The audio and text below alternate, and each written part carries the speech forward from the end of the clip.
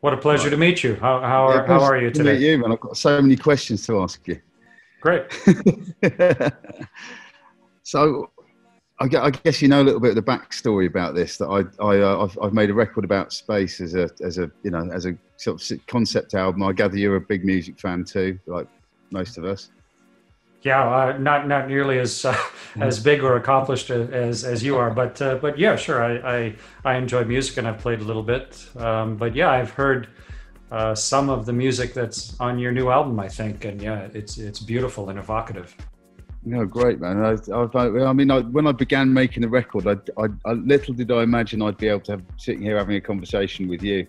What prompted your initial sort of fascination with outer space, and did you always want to be an astronaut? Well, I was always intrigued by what might lie beyond the horizons of where I was growing up. I grew up on a farm, you know, in a pretty limited set of circumstances with mostly just family and the land around the farm in rural Canada. Yeah, So the horizon and the sky was sort of the promise of yeah, everything else that might exist. yeah. And I was reading initially comic books and science fiction, reading Heinlein and Asimov and Arthur C. Clarke and Yeah, Edgar right. Rice Burroughs and Jules Verne and all of that. That kind of took my brain beyond the horizon. And then Gagarin flew and Al Shepard flew. Yeah, And suddenly it was like, okay, well, this isn't just science fiction. People are actually doing this. yeah, And then out came Star Trek, came onto yeah, television, which was like, holy cow, this is like yeah. Bonanza Western, but it's happening in Nice space space. with a Yeah, crew from all around the world. And then 2001: A Space Odyssey, that movie with Kubrick yeah, and Arthur C. Clarke, that was just hugely mind expanding. And then on top of all that, the United States and the Soviet Union decided to see who could get to the moon first. And when I was just 9 years old, Paul, in the summer of '69, when Neil and Buzz descended in the lunar lander and touched down, and Neil climbed down the ladder, it was as if all of those little boy science fiction fantasy imaginings were actually for yeah, real. It kind of gave me the confidence to try and start to change who I was, so that maybe someday I might have a chance to fly in space also. And amazingly enough, that did happen, and I flew in space 3 times. that's amazing. What was the hardest thing about your training? Well, the training is lifelong. Yeah, Uh, yeah, and so I started getting ready for it when I was 10 years old. I thought about what am I going to need to know how to do, and so I learned to scuba dive. And as soon as I could, I started becoming a pilot. When I was 14, 15 years old, I started being a glider pilot, and then 16, a yeah. pilot for powered airplanes. And I studied a lot of different things, studied other languages. Then I went to universities, and I went to 4 different universities and got various degrees. And I joined the Air Force and became a pilot, and then flying high performance fighter aircraft, flying F-18s and things like that. And then Wow. I went to test pilot school, which is sort of like getting your PhD in Flying, right? aerospace and flying. And I was a test pilot with the Royal Canadian Air Force, but also the Wow. U.S. Air Force and the U.S. Navy. I was a U.S. Navy test pilot. All of those things, when you ask, you know, what was the hardest part about training, all of those were absolutely necessary training Yeah, in order to have the reservoir and deep toolbox of skills so that I could then get ready to start doing astronaut training. And then I trained as an astronaut for 20 years. Maybe the hardest part was trying to keep it all straight in my head, because everything, it's not just a test that you're going to have, but most of it is life or death. yeah, If you have to remember this thing, and you might only be told it once, and it might have been 6 years ago that somebody told you this thing, but the moment's going to come where you have to remember that, because yeah, it's life or death for you and the rest of your crew. And the complexity of a space shuttle, which was something that you got to see a lot growing up, or much more complex, the International Space Station, the huge myriad of things that you have to understand and be expert in, and then also remember. So I think the hardest part of training to be an astronaut was the immense memory task. Yeah. And on my third flight, I flew a Russian spaceship. So I was the pilot of a Soyuz. So first I had to learn to speak Russian. And then I had to learn everything in Russian, orbital mechanics and control theory and all of that. And then I had to qualify and fly the Soyuz spaceship by myself in Russian, including all normal procedures and then all emergency procedures. People view, I think, the astronaut job as physical or as theoretical, but a huge part of it is cerebral and mental, and so I think that's the hardest part, aren't you? You know, that's really are the exceptional few who have the whole skill set. I mean, a bit of clarity. I got as far as flying chipmunks when I was a kid. Oh, that's a great airplane. So I didn't quite have the academic prowess to make it much further than that. I guess it's interesting because I've got a load of questions here that I'm just trying to pull up. But the first time you took off in the rocket, there must be an incredible sense of fear. I think something I learned relatively early on is that there's a difference between fear and actual danger. They're not synonymous. They're not the same thing. You can often be fearful of something that actually has no danger to you, but you feel fear. And yet sometimes you're presented with tremendous danger, but you don't feel fear. So people ask me all the time, boy, a spaceship must be scary. And of course, spaceships aren't scary. Just sometimes people are scared. And what I learned as a young pilot and growing up on a farm and all the other things that I've done is that the greatest antidote for fear is competence. There are fairly trivial examples. I don't know, riding a bicycle, or maybe riding a unicycle, but almost everybody's ridden a bicycle.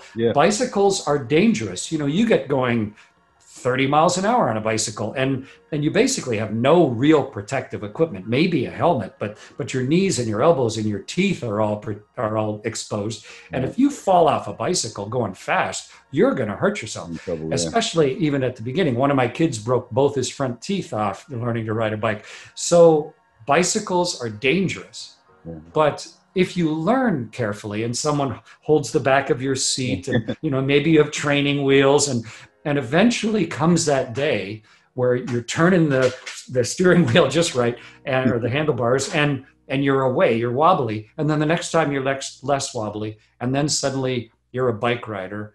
And after a little while of being a bike rider, you're not fearful at all. The bicycle is just as dangerous as it always was. And a rocket ship, it's just a complicated bicycle. It's just a thing that if you can learn how to do all these things, if you can master the skill, then you don't just have to rely on animal fear anymore. Because you and I are not designed to fly rocket ships. No, we're not. It's not, we aren't evolved to fly a rocket ship. The hair-trigger decision-making that you have to be able to do, the recognition of subtle signals that might tell you something that's going wrong, the wild, incredible force. The space shuttle had 80 million horsepower.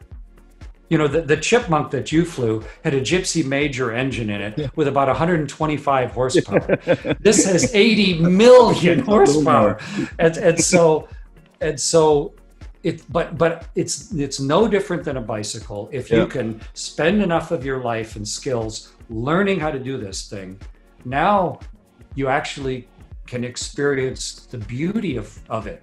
So tell me about the experience of that first takeoff. What's the experience like? Because I've had to go on the sort of the Apollo 11 VR takeoff, which was great fun when you're looking around and you can see Buzz Aldrin and Neil Armstrong sat next to you. But for me, I just imagine the vibration and what's the sound like? So I've flown 3 different rocket ships. I've flown the space shuttle twice, and I've flown the Russian Soyuz once. And they're quite similar. I mean, they're obviously different vehicles, but the visceral human experience is quite the same. It's a bunch of things all at once. It's an event that is very rare within your own life. It may only happen one time. So you've got that psychological side. The danger is extremely high. The danger of dying on my very first space launch, which was on Space Shuttle Atlantis in the fall of '95. We know now my odds of dying that day were 1 in 38. Whoa. So if you did it 38 times, you would die, statistically. So you also recognize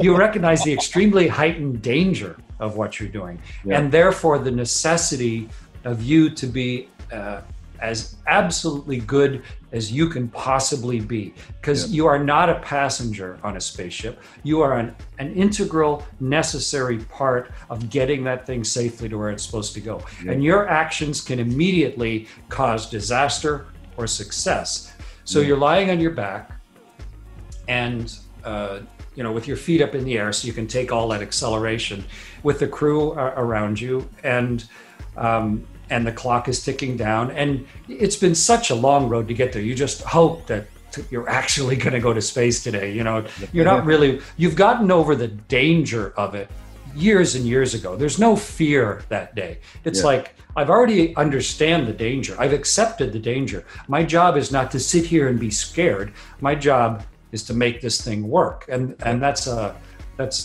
much healthier and more productive attitude to be in there. So the clock ticks down. About 6 seconds before launch, we start to light the engines because they're hugely powerful and they take a while to get up to full power, enough to lift the vehicle off the ground.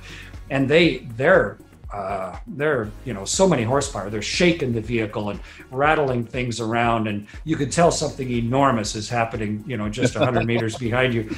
And then right at T0, all of the power comes together. There's this surge of unbelievable force that comes through the vehicle. And now you have more thrust than weight. You start to lift off the pad. You watch the launch pad disappear through your window. And by the time you clear the top of the launch tower, you're already going 100 miles an hour straight up, accelerating. And the vehicle shakes like crazy because it's not only battling its own internal vibrations, but it's having to shoulder its way through the resistance of the air.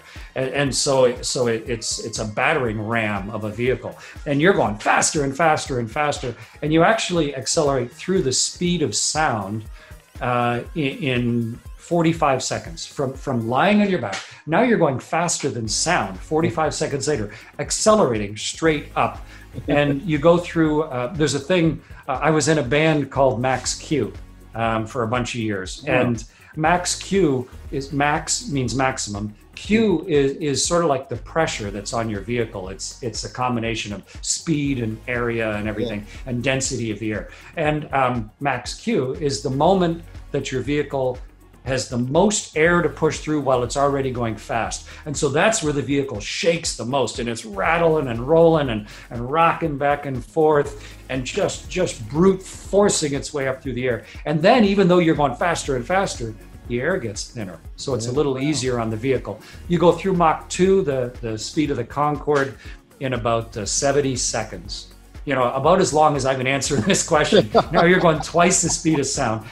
After 2 minutes, the big rockets that have got you above the air are out of fuel, and they explode off your vehicle, whether it's the Soyuz or the shuttle, in a big flash of flame. You're already above the air. So the flame goes forwards too, because there's nothing to hold it back. And you've been getting shaken and squished in your chair like a bunch of people were jumping on you and shaking you. But as soon as those solids are gone, now it's smooth.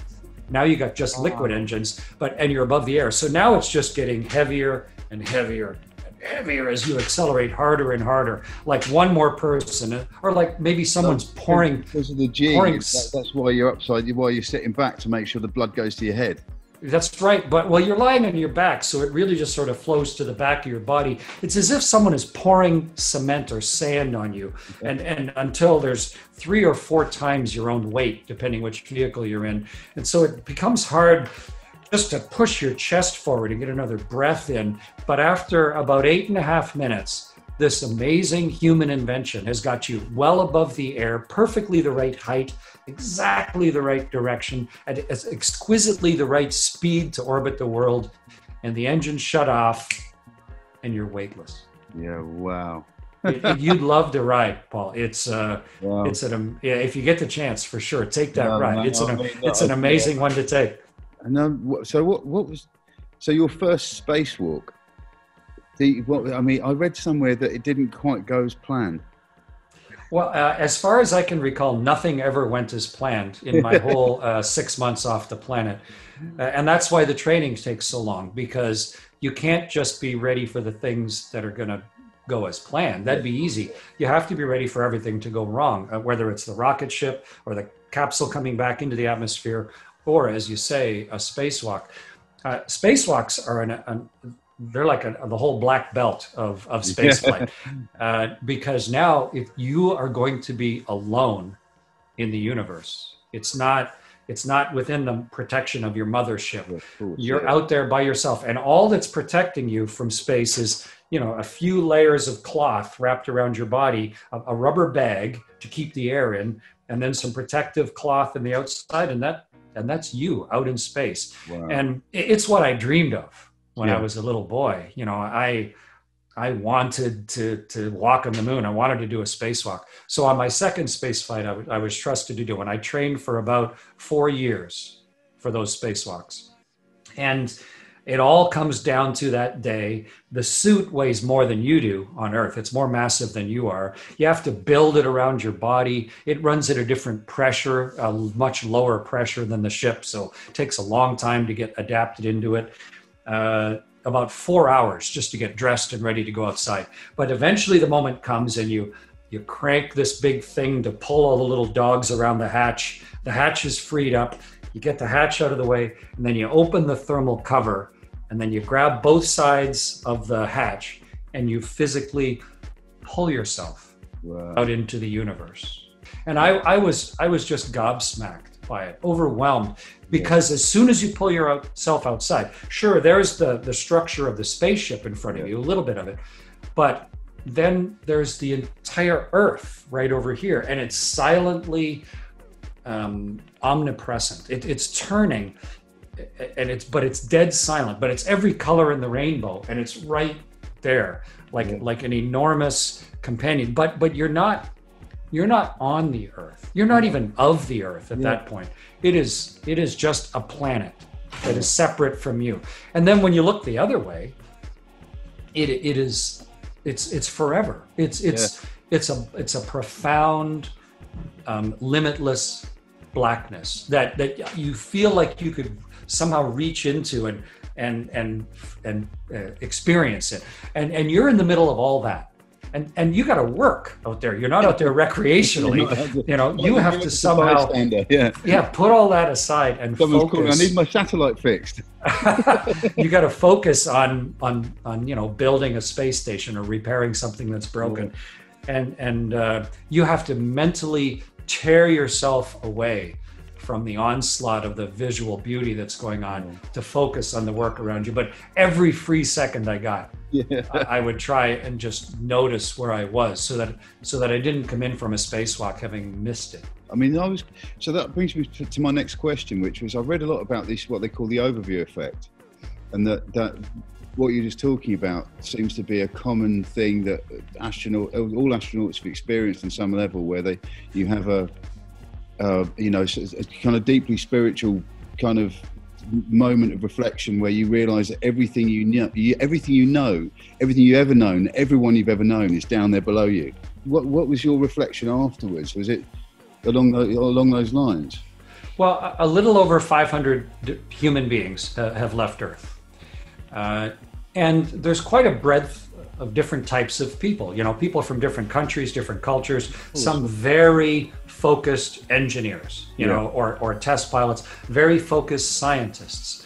And if you were to sit in I don't know, Royal Albert Hall, and Thus Sprak Zarathustra was going to play, you know, that great, powerful, moving, evocative bit of music, some people would cry.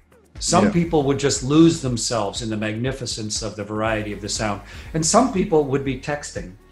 And some people would be like, man, how soon is it until the break? Because everybody experiences the wonders of life differently, I think. Or if you walk into St. Paul's or St. Peter's or into a gigantic forest or something, you tend to experience it sort of based on your own wiring and your own emotional state, but also on the life that you've led. And I think the source of all spirituality is the ability to experience awe. Yeah. If something makes you awestruck, then perhaps you can start to wonder what is beyond that. What is the huge amount of things that exist that you are only barely aware of. And I feel that when music is magnificent, or when I'm in a magnificent place. And to fly in space, and even more so to do a spacewalk, is as awe-inspiring as I can possibly imagine. Definitely as much as I've ever experienced. Wow. But we have very deep conversations on the whole subject of sort of overview on the spaceship. You know, where are we in three-dimensionally right now? You know, think about where we are. But we're still very close to the world. You know, we're just going around it. The Earth is almost nothing. Everything that exists lies beyond our atmosphere. The infinity and the immensity of the universe, and we're just one tiny little ball. And so you have to try and understand the almost unimaginable complexity of the huge numbers of size and time. I mean, this universe has been here for 13.5 billion years. I mean, what's a billion? And you know, how could you even start to grasp that? But then you turn your gaze away from the universe and you look at this beautiful, you know, the blue colors and the green of the surface and the blues of the water, and you realize that yes, the universe is enormous and limitless, but this exquisite turning jewel of a place is also something that exists, and it's where you're from, and we don't really know if there's life anywhere beyond Earth. We think there probably is, but we have no evidence yet. Zero. All the life we have ever found is here on Earth.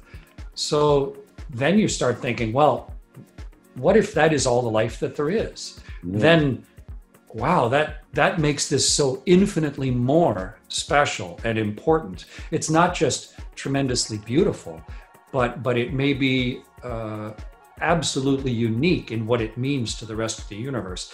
Maybe there's life out there, I don't know, but either way, it shows the finite, magnificent nature of our own planet. And it seems very difficult to reconcile within yourself that it's purely random, overwhelming. I'll be thinking about it, obviously, right through to my dying day, just trying to sort all that out. And when people talk about the overview effect, it's very much that. It is now being undeniably slapped in the face with something that is so gorgeous and so huge and so ancient and part of something so limitless, that how can you then reconcile it within your own understanding of life? And how then, when you come back home after your space flight and you got to take the garbage out and you got to earn a living and you have to shave and just do all the normal stuff, and it's still in the back of your mind, that question. But it's a bottomless depth of richness to draw upon for the rest of your life also. And I'm really looking forward, we're almost there right now, to the day where our spaceships are getting simple enough and therefore safe enough that you don't have to be a test pilot engineer like myself to be on board, but we can actually take some of the most creative and open-minded, interpretive people that this planet has ever produced, and get them to experience that, and then find ways to share that back with everybody else in a poetic and deep way that no astronaut's ever been able to. That's amazing. I mean, you've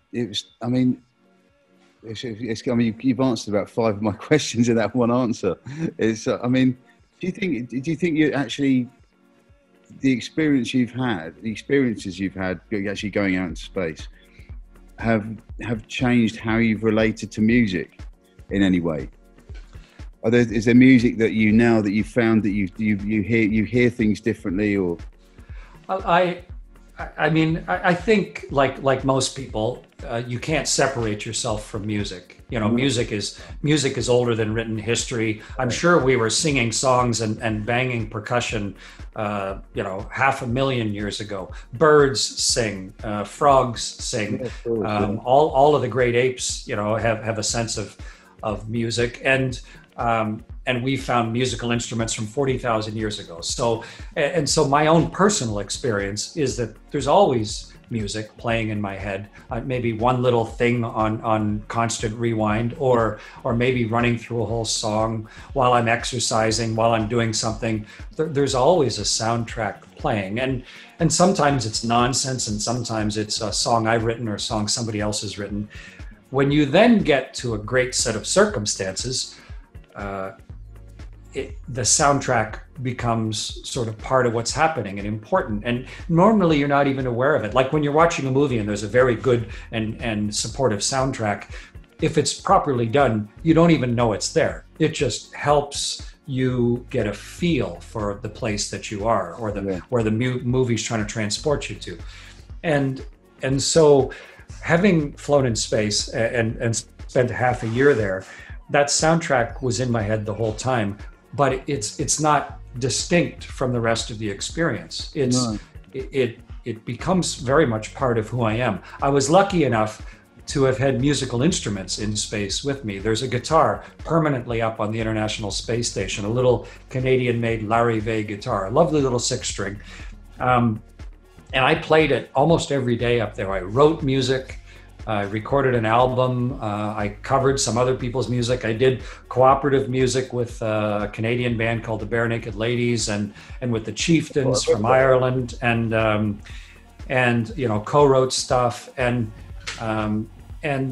whenever we had a celebration on board, of course, having that floating guitar in there for someone's birthday or an anniversary or a party or some sort of traditional holiday, obviously having that music there was an important part of it. As we backed away from the Mir space station back on my first space flight, they played music over the radio to us as we were backing away. They actually played, "Oh, Those Were the Days, My Friends," which is kind of a nice old folk song, but there's a Russian version of it. It's in multiple languages, and the Russian version is about this train station where this train is coming through, and it's both immensely lonely but also immensely hopeful about the meeting and the parting of life. And so my entire life, but very much so my space flight experience, has been chock full, laced with music. And that affects how I see all the imagery from space. But when any of those songs is played, and the songs that I wrote and recorded there, they of course are take me right back to where I was as I was writing and recording them. And I'm really curious to see how, when we start setting up a permanent base on the moon, and then eventually Mars, once we sort it out, how music is going to evolve in that new place. How is bagpipe and Celtic music going to turn into bluegrass and then eventually jazz? Without the Blue Ridge Mountains and without New Orleans, whole genres of music wouldn't exist. They needed a different environment, a different confluence of people in order to evolve music into a new level. And that's going to happen with every place we ever go, including the first permanent settlements on the moon. And it'll be lovely to see how all of this evolves as the new environments inspire us. I mean, it's also the distances that are involved. I mean, I was thinking the other day that the nearest galaxy to us is Andromeda, I believe. Nearest galaxy, yeah. When we look up at Andromeda in the night sky, the light that reaches our eyes as we're looking up at it potentially at this very moment is 2 million years old. Yes. So, it's way before human beings were even a sort of modern human beings only took 200,000 years old. So yeah, as soon as you get to big numbers, it becomes very difficult for us to intuitively grasp it. I can picture 100 or 1,000 or maybe even 10,000 of something, but when it starts to get the difference between 60,000 and 70,000 or 100,000, suddenly it's beyond my mental capacity. And when you look, what's the difference between a million and a billion? It seems like one letter, but it's not, or 1 billion to 2 billion. I want to be able to count, but you just, those numbers are so huge. 11 seconds and 32 years, I think. Yeah, that's right. That's right. A million seconds is, I think, 12 or 13 days. Yeah. A billion seconds is 32 years. Yeah. So the step from a million to a billion is enormous. And then when you're talking budgets, a billion to a trillion, it becomes just as staggering a difference in enormity. So distances and time, it's almost unfathomable for us. But you don't have to go very far back in human history to be absolutely staggered and inspired and amazed by the things we've invented and done just in my lifetime. When I was born, no one had flown in space. Space flight is younger than I am. And yet we've been living on a space station for 20 years, and we're in the process now of not just going to the moon to show that we can, but actually make that part of an Earth-Moon system, like a whole new continent that we're now going to settle on, and figure out how to go further. We're a clever ape, us. It's amazing what we've come up with, but we need to inspire ourselves. We need to create things that inspire our kids to want to go beyond what we've done so far. And it's all around us, but a large part of that is music. Imagine having watched 2001: A Space Odyssey if there'd been no soundtrack to it. Yeah, of It course, would have been empty. It would have just been sort of like a silent movie with no impact. The visceral necessity to interweave our dreams with our musical imaginings is absolutely vital in letting us see things that don't exist yet. Yeah, absolutely. I mean, we did conversely, when I started trying to make a record about space, we were trying to do it purely with our imagination, and then just quickly realised that we'd find ourselves in the sort of eternal void of space quite often, because of course so much of it is it requires imagination, and when your imagination's focused on what the music's going to be doing, we thought the easiest thing to do was to actually set up a projector and run various sci-fi films. And of course we got down to 2001, and that was the one that was stuck on a loop because it really hasn't been bettered. And right. I think it was only after we started watching this on repeat that I realised that film was actually made before anyone had been actually out into low into Earth's orbit. That's right. So Kubrick was actually, his idea of what the Earth looked like from outer space was actually pretty accurate, but he didn't know it at the time. Yeah, there'd only been a tiny handful of space flights at that point. No one had gone beyond Earth orbit, and yeah, the brilliance and the bravery of the imagination of the people that put that, of Kubrick and Clark specifically, but that huge team of people. And I can still watch that movie like it's a brand new thing. Yeah. And so we need the artistic fabrications of the edges of our imagination in order to help us try and picture something that we haven't been able technically to figure out how to do yet, but to inspire us to have the initiative. And a lot of the projects that are going on right now with space exploration are both inspired and driven by some of the science fiction dreams that we've had. Yeah, I mean, like obviously with the the way SpaceX is, the speed at which someone like SpaceX and NASA are developing, we're moving towards the Moon and Mars programs. I mean, if you had the chance to go to Mars, even if it was one way, would you take it? Sure. I mean, we're all on a one-way trip. Yeah, of course we are. Yeah. So we tend to fool ourselves, but we're on a one-way trip, and so the real question is, what is important to you, and what do you want to accomplish in your life? What matters to you? What do you value? When you look back after, like when I look back after this conversation together, there'll be some real nice thoughts and memories of the stuff that you and I have discussed. And when you look back at the end of your day, what was interesting about today? What did I get done that means something to me? And what part did I waste? And how about this week? And how about this month and this year or this life? And you could spend your entire life huddled under your covers and trying to prolong your life as long as possible.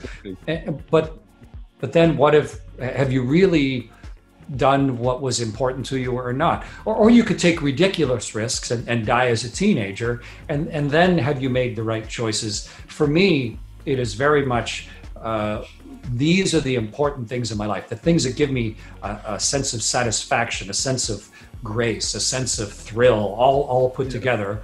How can I do as many of those as possible and make them part of who I am, and then share them with as many people as I can in the 10 years that I'm going to get alive here? And what a grand adventure life can be. I've flown in space 3 times. I would love to have a chance to go live on the moon. I'm involved with several companies, and I run a space foundation that are very actively involved in trying to make that possible.